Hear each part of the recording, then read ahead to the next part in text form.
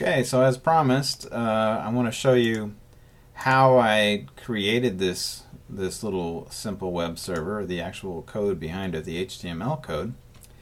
And to do that, what I really did was I kind of knew what I wanted to do. I wanted to throw some analog up here, and I wanted to control this tricolor LED.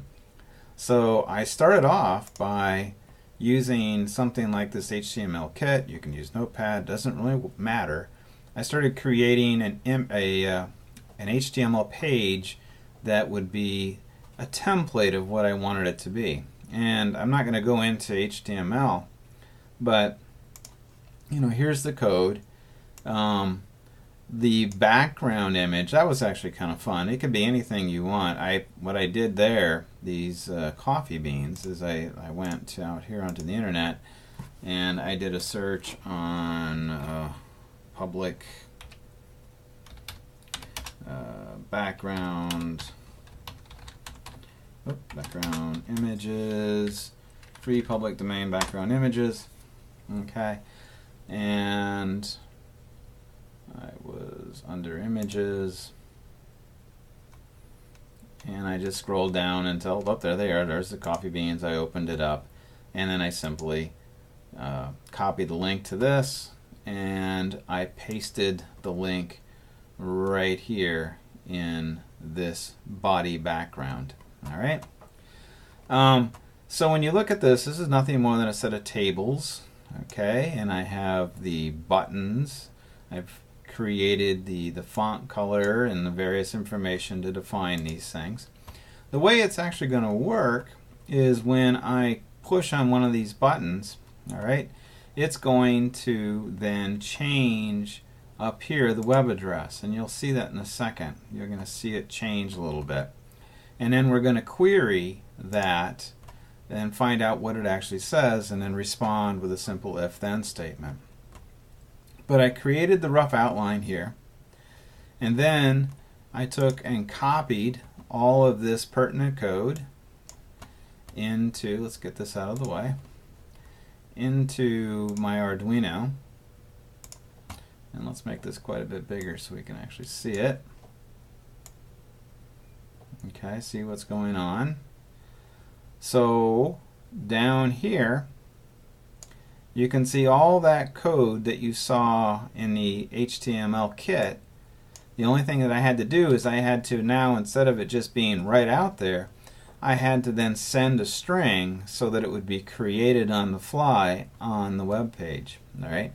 So I literally took and pasted this line right here in front of every single HTML tag and whatnot.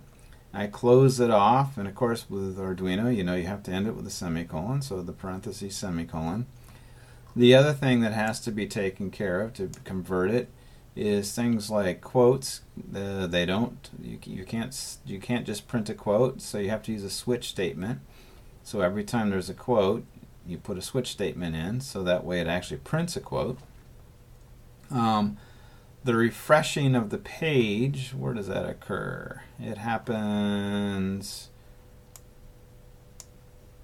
here, okay? So I refresh the page every 5 seconds. And down here, what it does is we take a look at what gets displayed in the HTML directory, and we query it for these changes. And if in fact there's a change, for example, if it says 0 on, then I'm going to go ahead and turn the light on. If it says 0 off, I'm going to turn the light off. So if you watch it, if we go here to this code, right up here, you can see I can actually log right into the address. Okay, there's my address.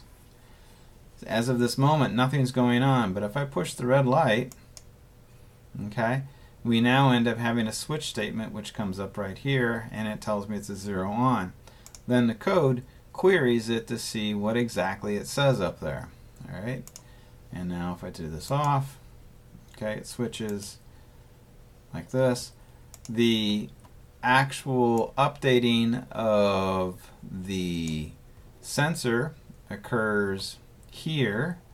What it does is every time this thing runs through the loop, it collects the data from the analog reads, and it puts those into a variables, sensor 0, sensor 1, and then of course it gets printed out here and here so that it appears in my table right there.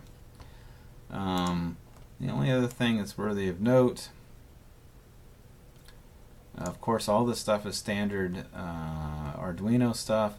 I am using those two photo resistors without any kind of voltage supply because I'm going ahead and using the internal pull-ups to drive them.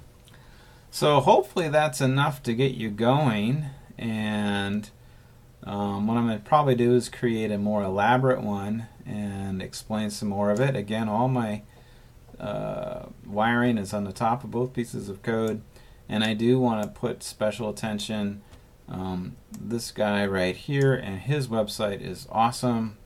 Most of the stuff came from there, and he definitely deserves credit for it. So that is it, and I hope this was useful, and I will see you again soon.